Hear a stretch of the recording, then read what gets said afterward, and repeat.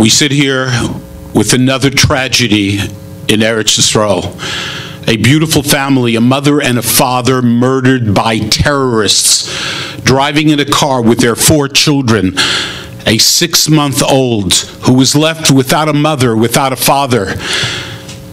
When does this murder end of innocent people driving on a road?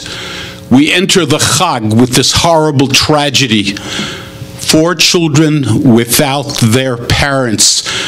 And who's to blame for this?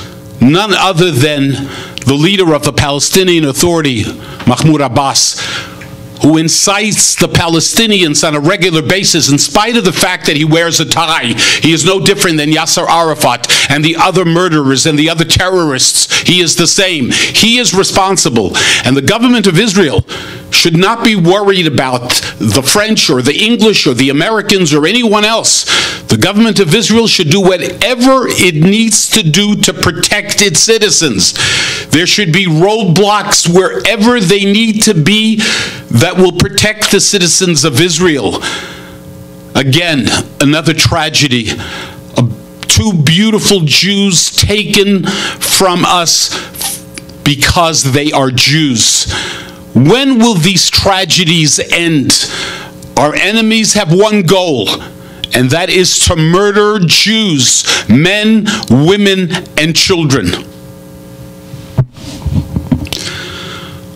Oh, God. It just goes on and on. Just as a father of 3 children, 6 grandchildren, ages similar to these children, I mean, to lose a mother and a father driving on a road? What kind of animals would take a machine gun and just kill innocent people? Who are we dealing with? Why are we fooling ourselves to think for a single moment that there's someone to talk to, there's someone to deal with, there's someone to talk peace? People who murder mothers and fathers are not interested in peace. They're interested in the destruction of the state of Israel.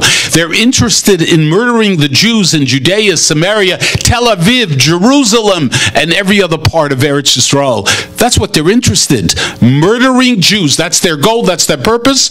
And Mahmoud Abbas is the leader of the terrorists with his suit and tie.